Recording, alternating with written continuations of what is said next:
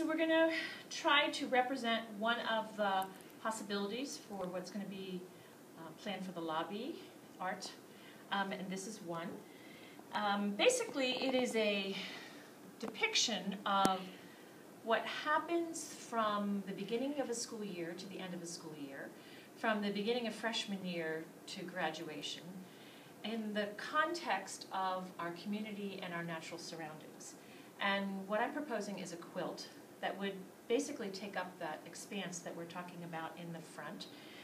This is not an actual rendition, and it is not to scale, but it's meant to give an idea of the inspiration. It would be a watercolor quilt, and what I mean by that is a quilt that is shaded in color. This is an example of shading from dark to light. This shading would be from the seasons. It would start with the summer colors that we come into school with, and then shading into the fall, and then into the winter, and then again coming full circle with the spring. I don't have that represented here. So this is an example of a watercolor quilt. The shading is achieved by little increments, kind of like pixels, only with fabric. And here are some other examples. It would be dependent on the fabrics, and here are some other examples of how that could be achieved. Sometimes you even make patterns out of it, but this would just be a background.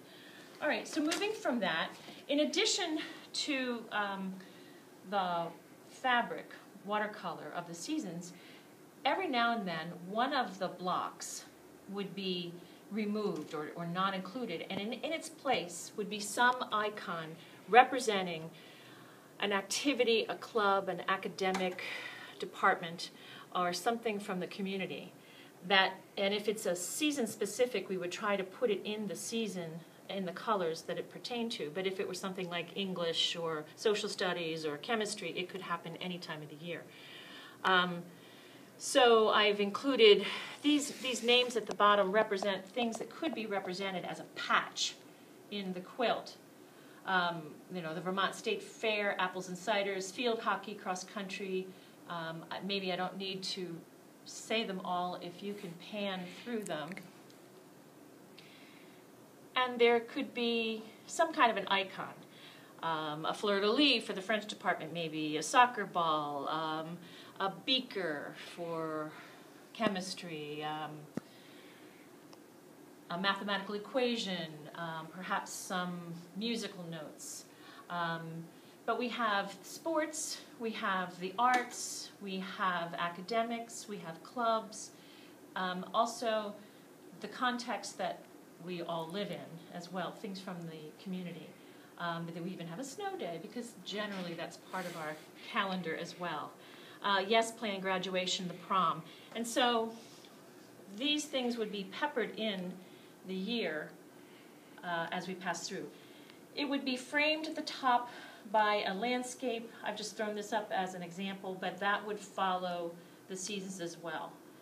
What else can I tell you? We can embed artifacts. It's basically meant to be multimedia because it's a fabric base, it's textured, but you can put things in like buttons and ribbons and artifacts. We could put a piece of a lacrosse net and incorporate things. In this example that I have here, I've got photographs embedded and also ribbons from races. So we could be very creative about what went in it. The scale can be as large or as small as we want it to be.